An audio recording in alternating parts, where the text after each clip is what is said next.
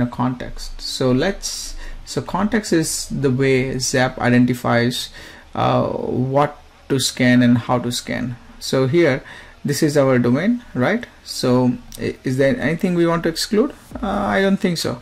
So let's go into the authentication. First thing you want to change here is select form-based authentication, and you need to load the login form. You need to tell ZAP like what's the login URL here.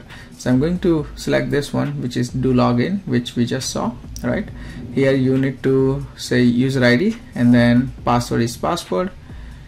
And then one thing, I guess it's going to be very helpful if you put this regex pattern used to identify logged out messages, right? So what you can do here is the other best way to verify if there was any vulnerability which was identified in the post authenticated pages, and then obviously the